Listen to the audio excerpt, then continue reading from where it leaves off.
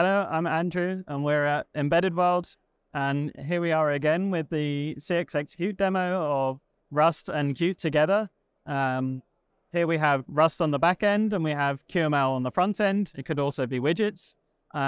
Since last year, we've added more API to allow you to inherit from other base classes, so you could expose models, and also you don't need any C++ boilerplates, and you can do this purely in Rust now.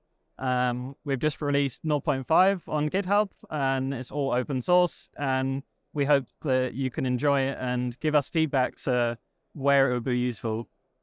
Please look at our YouTube channel for more videos from Embedded World.